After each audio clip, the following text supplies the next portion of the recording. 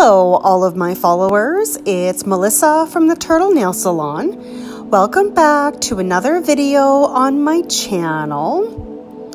Before I get started, I'd like to ask if you enjoyed this video to give it a thumbs up, to subscribe to my channel, and to ring the bell. That way you'll always know about new content.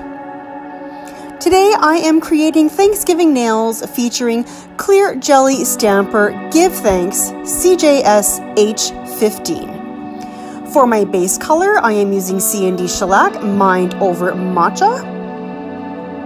And for my stamping polish, CJS 22, 38, 40, 116, 113, and 2. And I ran out of my very favorite Beamy Beauty Box Ultra Matte Top Coat, so I just went out and picked up what was local, which was the OPI Gel Color Matte Top Coat. So I'll be using that to seal the design today. On this first nail, I am just putting a little bit of almost like a fall wreath with the word fall inside. And then just a curly Q on the bottom. And some greenery up top. And then on this next nail, I am putting a turkey. I definitely didn't get this lined up. You guys know I struggle with lining up the layered stamps. I'm okay with that because I still find it looks really good in the end.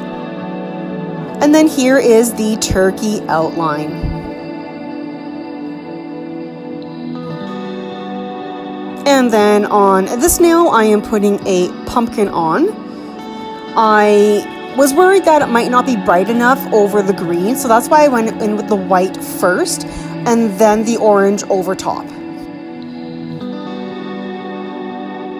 And then I went in with the outline. I love the outline for this pumpkin, especially the little curly Q up top.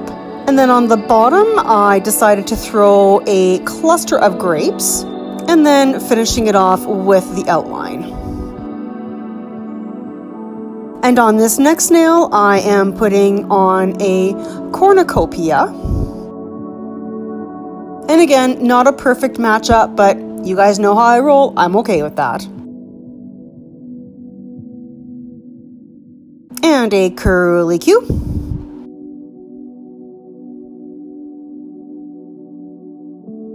And on this last nail, just the words give thanks.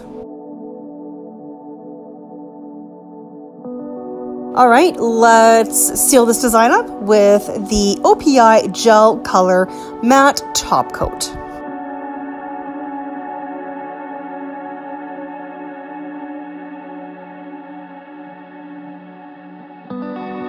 I love how these turned out.